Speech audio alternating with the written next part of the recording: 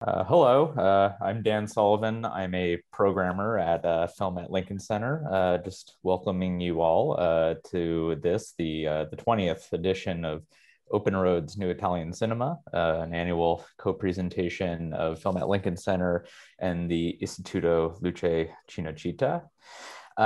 You have just seen the latest film by Daniele Luchetti, The Ties, and I'm very pleased to say that we are being joined via Zoom at the moment by Daniele Luchetti. Hello, Daniela. Hi, hello, nice to see you. And we're also joined by our interpreter, Michael Moore, who's going to help us out as needed. Why don't we just get into it? Perhaps it makes most sense, I think, to start at the beginning, the sort of the origins of this film. You've collaborated with Domenico Starnone before. This is adapted from a novel by him, and I believe he also worked on the script. Could you tell us about your initial attraction to the novel and sort of how this most recent collaboration kind of emerged? Io ho letto il libro quando è uscito alcuni anni fa e ne rimasi molto colpito perché era un libro che uscì dopo un grandissimo successo di Domenico Starnone, che aveva vinto un premio Strega per Via Gemito, ma questo era un grande libro, molto importante. Invece questo era un librino piccolo piccolo che sembrava essere una sorta di racconto lungo più che un romanzo, e quando cominciai a leggerlo ne rimasi estremamente toccato perché raccontava temi molto vicini a me in quanto uomo separato, uomo coinvolto come figlio, come padre in legami familiari complicati. Però era un libro che aveva una caratteristica estremamente legata al dialogo, forte dal punto di vista proprio della parola, del peso della parola, per cui non pensai immediatamente di farci un film. Quello che è accaduto che un anno fa, 2 anni fa, un anno e mezzo fa, il produttore Beppe Caschetto mi ha offerto di rileggerlo perché ne aveva acquistato i diritti. Tornando su questo libro ho pensato che si poteva tentare non di contraddire la natura del libro, ma di provare a andargli incontro, a cercare di assecondarla e trasformarlo in un film che avesse al centro proprio la sostanza del lavorare con la parola. You know, I first read the book when it came out a few years ago, and I was very struck by it. It was written by Domenico Starnone, very important writer in Italy who had had a very major success with a longer novel called Via Gemito. This isn't such a big fat novel. To me, it read more like a long short story, a novella, rather than a novel. But I was very touched by it because of the themes that were so close to my own personal experience as a man who's been separated, dealing with complicated family relations, with a son, with a father. And what struck me the most, perhaps, were the characters and the weight that was given to dialogue, to words.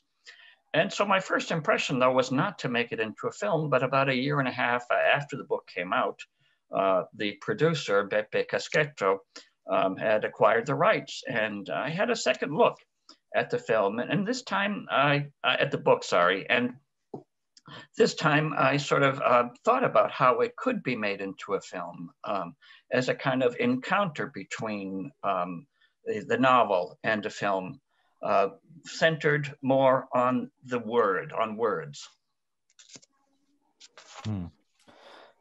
Yeah, and you know, it's very the structure of the film is very striking, I think, with some of what's happening with the chronology and sense of time and so on.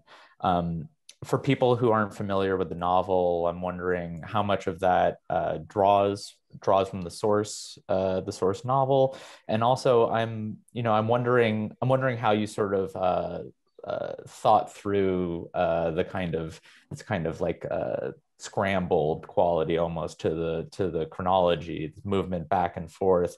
How you sort of thought about that in terms of like the shooting and the editing. Like, did you shoot the film in sequence, or how did that sort of come together? C'è stato un lavoro, diciamo che nella parte più complessiva era progettata in sceneggiatura. Era un film progettato in 3 blocchi separati e ho girato ovviamente in 3 blocchi separati. Insomma, poi chi vedrà il film saprà riconoscerli. E successivamente al montaggio, un montaggio che ho voluto affrontare per i primi mesi completamente da solo, ho mescolato anche le parti più piccole, ho lavorato sulle misure più piccole. Quindi in effetti il film ha 2 gradi di stratificazione, uno di scrittura e uno di montaggio. Il romanzo di fatto è un romanzo che è cronologico, ma 3 punti di vista molto decisi. Un primo punto di vista riguarda la moglie, il secondo punto di vista riguarda, insomma, non me lo voglio svelare. You know, the structure, the most complicated part was writing the screenplay, and we envisioned it in 3 different chunks, 3 separate chunks, which were shot separately and which were edited separately. In the first few months of the editing process, I worked alone, and I tried to mix in some of the smaller sequences of the film. So there were really 2 levels involved in the adaptation, one in the screenplay and the second in the editing process. E c'è da dire che la prima parte del film racconta alcuni anni di vita, la seconda parte racconta alcuni giorni e la terza parte racconta alcune ore. Ed è un modo interessante di decifrare la struttura del film, anche questa. One way to decipher the structure of the film is to realize that the first chunk, it takes place over a series of years, the second over a period of days, and the third over a period of hours. And you mentioned one of the your initial attraction to the novel had to do with the characters. So of course I want to ask about the cast, the very remarkable ensemble cast in the film. I think, and I'd be especially interested to hear about how the casting proceeded and how you sort of populated the film with these actors, considering that you're rendering like a fairly long period of time. Beh, ovviamente spero di non rovinare la visione del film. Ci sono gli attori che hanno un cambio di età, ma io sono partito da un racconto che voleva esplorare le somiglianze, cercare degli attori somiglianti che fossero credibili in 2 fasce di età. Avevo cancellato da subito l'idea di fare un lavoro di make-up e trasformare un attore giovane in un attore più anziano. Quando ho visto che lavorare su attori somiglianti mi limitava troppo la scelta, ho deciso di lasciar perdere su questa idea e di concentrarmi semplicemente sui 6 attori con cui avrei preferito lavorare e affidare al pubblico con l'immaginazione l'idea di chi diventava chi. Penso che il pubblico abbia un enorme senso di trovare senso all'interno di una narrazione, e quindi anche a volte forzare all'interno del casting delle somiglianze, cioè fare uno stesso personaggio interpretato da 2 attori che non si assomigliano moltissimi, sia un atto di fiducia nei confronti del pubblico che riempirà col suo desiderio di trovare logica l'illogico. You know, since I'm talking about the same characters, and since the book and the film talk about the same characters at different ages, I don't want to give away too much and preserve some element of surprise in the film. But initially I sort of thought about working with immediately I rejected the idea, for example, of having one actor play a character over a period of years and using makeup to age them or to make them look younger. And then I also discarded the idea of having actors that looked like each other, different phases of their life playing the same character. And I decided that I would just choose 6 actors with whom I liked working and to trust in the imagination of the audience, because I think that the audience is able to find meaning in a narrative. And I just trusted in their ability to recognize the similarities of these characters. And so, yeah, and then I guess I'm then interested. I would be then interested to know about how you worked. I guess I think specifically with Alba Rohrwacher and the other primary actors in the film to sort of I guess find this characterization that it's a characterization which emerges over like I said, a long span of time, but then it's all like, were you discussing the novel with them? Did you look elsewhere to kind of try to find the right characterization with each actor? Like how do you work in a more sort of like hands-on sense? How does that collaboration proceed for you? Sì, noi abbiamo fatto molte prove con gli attori cercando soprattutto di mettere insieme quelli che interpretavano lo stesso personaggio, cercando elementi comuni quando possibile. Per esempio le donne hanno lavorato più sulla voce, tutti hanno lavorato sull'atteggiamento, cercando un atteggiamento simile, però una cosa molto importante è questa: i personaggi principali cambiano nel corso del tempo, si trasformano. Il personaggio maschile ha una trasformazione che parte da una sorta di virilità prorompente, aggressiva, maschilista, e si trasforma nel corso del tempo proprio perché la vita lo cambia in un uomo rattrappito, chiuso in se stesso, fragile. La donna invece è mossa dalla rabbia all'inizio, e questa rabbia col tempo si trasforma in disillusione, si trasforma in amarezza, e quindi ho chiesto agli attori di rappresentare anche momenti diversi della propria vita, cioè come dire, i legami tra gli attori sono sottili, e le trasformazioni invece sono grandi. Questo ho pensato di tirar fuori il meglio da ognuno degli attori, perché andando anche incontro, ovviamente ho disegnato un arco con loro, ho concordato un arco, una trasformazione, e ognuno dice: ok, mi prendo carico di questa parte dell'arco e io mi prendo carico di quest'altra parte.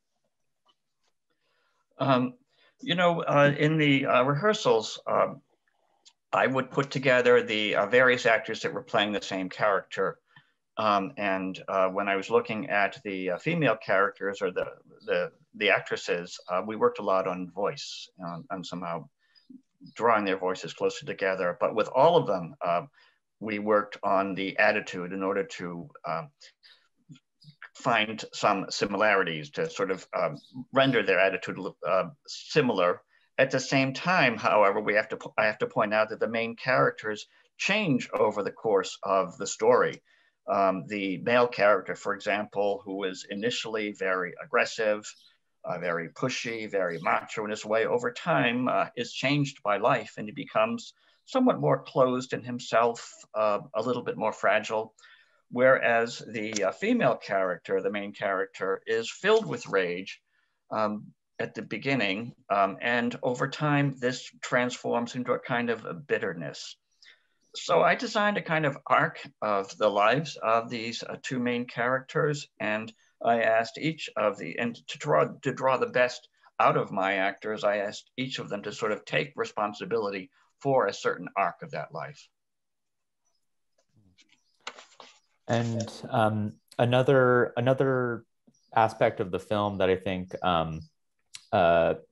maybe enhances the this arc that you're talking about is I think the physical locations. They're parts of the film are sort of a period, as they say, but maybe in a more sort of like lived in kind of like authentic feeling way. It doesn't feel like as yeah.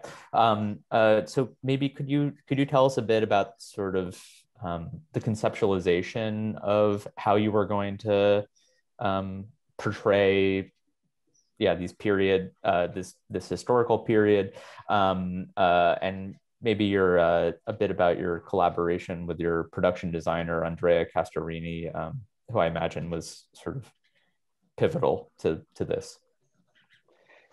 Si trattava di fare un film in costume evitando di sentirlo come un peso. Io ho cercato di raccontare il primo dei due appartamenti in cui si svolge il film come scegliendo all'interno dell'arredamento di quell'epoca quello che ancora oggi potremmo trovare nelle nostre case. Quindi di non trovare un compiacimento nell'arredamento perché avrebbe in qualche modo attirato l'attenzione su di sé e ci avrebbe allontanati. Nella seconda parte del film c'è invece una rappresentazione della stessa classe sociale che è cresciuta in 30 anni, si è trasformata in qualcos'altro e ha acquisito un gusto che forse non c'era, ha acquisito una sorta di internazionalità, diciamo, del gusto e tutto sommato i colori rappresentano, come dire, una parte, nella prima parte del film, una zona più ribollente, più calda, più legata ai sentimenti. Nella seconda parte invece si raffredda, la luce, il colore delle pareti, degli abiti spinge verso la freddezza. Il film acquisisce una patina, lavorando con costume, scenografia e fotografia, più contemporanea e senza forzare troppo. In qualche maniera il colore del film, i pattern e i tessuti e i materiali seguono un andamento che cerca di rafforzare emotivamente quello che accade nella storia. You know, I didn't want I didn't want the costumes and the furnishings to be too heavy, which would have been alienating to the viewer. But you are going to see this when we're talking about the locations and how they change over time. We could take a look at the two different departments, which represent both these two different eras and the changes that the characters have gone through. So in the first part of the film, we see, so in the first part of the film, we see, you know, these hotter colors, warmer colors, sort of representing the sort of heat really between the two characters in that younger phase of their life. 30 years later, instead, we see how their tastes have evolved. They become a little bit more cosmopolitan. And there's something a little bit colder in the colors and chill, which expresses the chill that has sort of descended upon the two characters. So I didn't want to force this question or this attitude too much, but you do see it in the change in the textiles and in the change of colors as an expression of the changes in the characters. And one more collaboration I wanted to ask about, and I'm always interested to hear about this in the case of films that have been adapted from a literary source, is I guess sort of beyond production design and so on, just the visualization of the narrative and the collaboration with your cinematographer, I believe Ivan Castelgrandi. Sort of, what sort of conversations did you have when with him, I guess, when you were sort of deriving the visual idea of the film from the original source?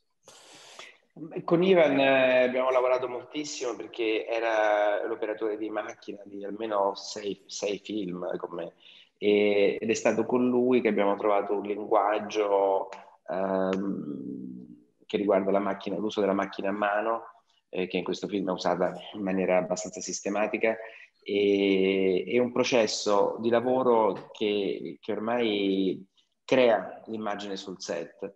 Cosa facciamo? Noi in genere lasciamo gli attori che si sono preparati in maniera abbastanza dettagliata, ma non gli diamo posizioni.